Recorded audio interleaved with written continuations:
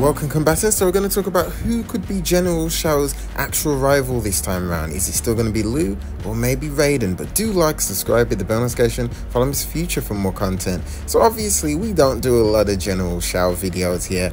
General Shao is definitely a good character. I like his power and whatnot, but I don't like how they always treat him when it's not his chapter. But yes, General Shao definitely is a very good villain, and he's also not the conqueror that he used to be, because he's obviously working under Sindel. So a lot of things have definitely changed when it comes to General Shao.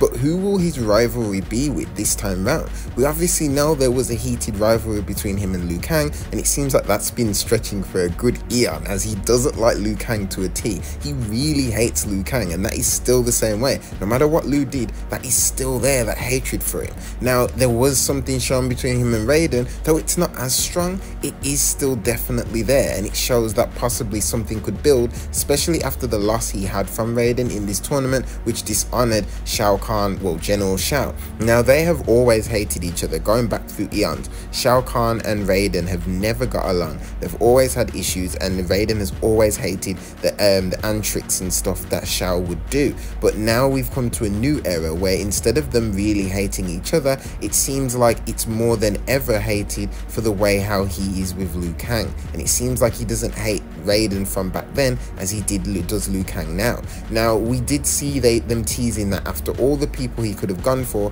that Shao Titan version did go for Raiden. If not for Raiden's other counterpart, the more Thunder God version from the other realm, he would have definitely met his end, which has made Raiden want to train more so that he could possibly stop someone just like General Shao by seeking refuge and help from the Shiryu Scorpion. So there is a possibility that we will see something trickle into the future of a rivalry between these two. Will it be something legendary or something really quick? We don't know.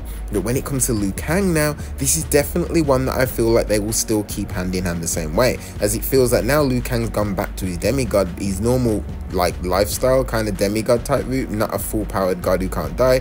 This is interesting for General Shao. As we know, these guys have been fighting for years, eons. These guys have been enemies for years and years and years, and it's gone to the point where all of us have grown up knowing Shao Kahn versus Liu Kang as the fight of all fights, the villain of all villains, the boss of bosses, and Liu Kang being the hero of heroes, fighting against Shao Kahn. So with these other variations, no matter what timeline they go to, no matter what form of media they go through, Liu Kang versus Shao Kahn is always a big plot, and it's always the main thing too. Though in this game it was not teased, but who says it will not trickle into the way how the past had deemed itself before? Man, what a legendary picture that is, man. MK1, what a game.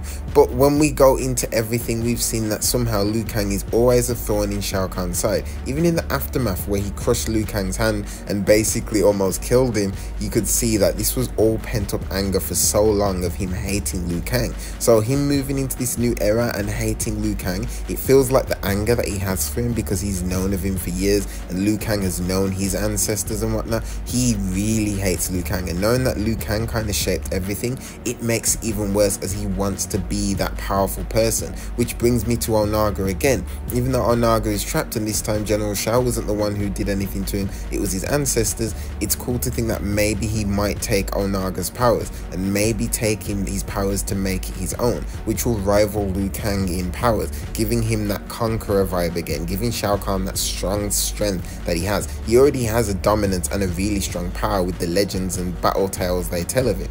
But what else could he bring forward? Who else is going to be the rivalry, or who will be?